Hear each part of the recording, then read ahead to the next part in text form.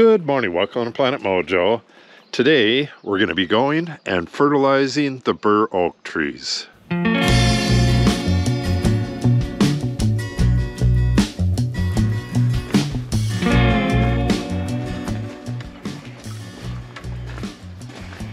And to do that, we're going to be using these Job's fertilizer spikes. I only bought one bag, and I figured out based on the tree diameter how many I'm going to use on each tree. So on number one, I'm going to use 2 spikes, but I'm going to do this different than what you normally do. Normally, you put a little cap on these and pound them into the ground. I'm going to do it with a shovel wherever possible. I'm going to bring a hammer along just in case I need to hammer them in, but for the most part, it just rained yesterday. The ground is pretty soft. What I want to do is push the shovel in as far as it goes and then drop the fertilizer down into the hole and just step the spot back in. When you pound these in, they're right at the surface, and the grass in that area will use up a whole bunch of the fertilizer, and you're going to have like a big mound where the grass has all that extra fertilizer. This way it gets down below the grass roots and is available almost exclusively for the tree roots. Should show you this real quick as well. This is some pretty good stuff. I never got this before. This is an organic all-purpose garden soil, and for the most part it looks like 100% compost, which is just fine. It says it feeds up to 3 months, so it probably has added fertilizer in it, but I really didn't see any. What I did is filled a pot with it, and I planted my blue grama seed in there, got it watered. I had to get that done today because I planted the blue grama seed yesterday, and it rained all day after that and part of today, so that stuff could be coming up any time now, and I need something to compare it with. Okay, it looks like we're going to have both a cat and a dog with us on this trip, which will be fun. All right, I need to find my hammer, get this in the back here. This won't take long. This should be a fairly short video.